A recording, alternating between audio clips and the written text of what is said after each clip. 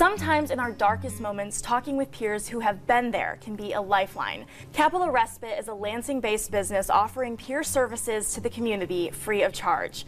Francis and Rob from Capital Respite are joining us today to talk about the incredible program. Thank you so much for joining us today. Yeah, thanks for having us. Yeah, thanks for having us. So let's start from the beginning. Why did you start this incredible program? So, like all of the other reasons we do this work, we are people who have lived experience with utilizing mental health services and substance use services. And this came from an instance where I needed help with something and I wasn't finding what I needed. And we knew that respite, peer respite, is something that's available in other states and in a couple cities in Michigan, but we didn't have one here.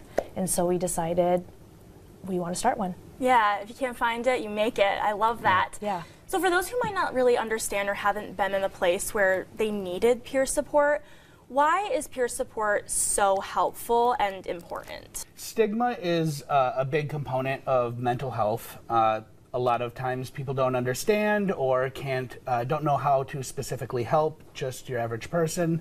And sometimes with mental health professionals, having somebody who has been there and has been through it, knows how to navigate the system themselves, and knows the shortfalls of some of those different programs, can help somebody who, when you're in the middle of a crisis, it's hard to advocate for yourself.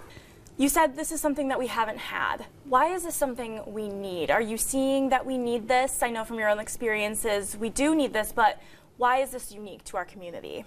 So it's unique to our community because right now, for individuals who are in mental health crisis, they only have a couple options. They either have inpatient hospitalization or what's called partial hospitalization. It's basically outpatient.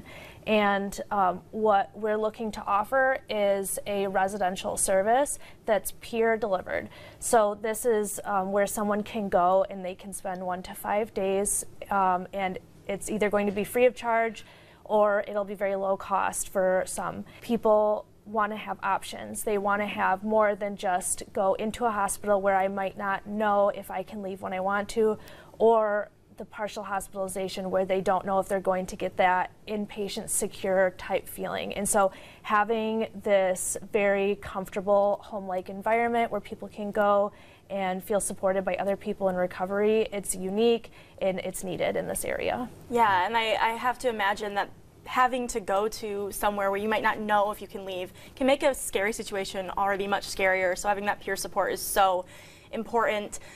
How can the community support you as you start this new journey? Currently, we are fundraising for our 501c3 status.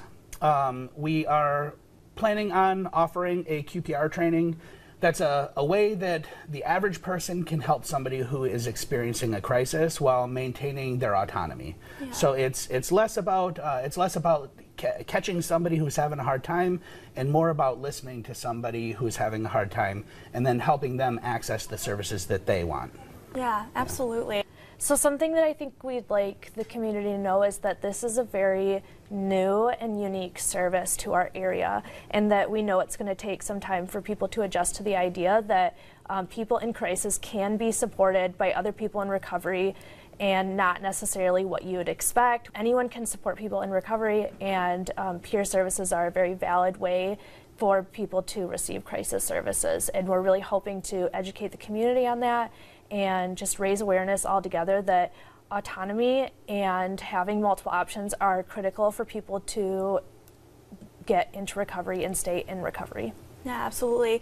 Thank you so much for the work you're both doing, and thank you so much for joining us today. I'm excited to see where this goes. Yeah, thanks for having us. Thank you. Absolutely.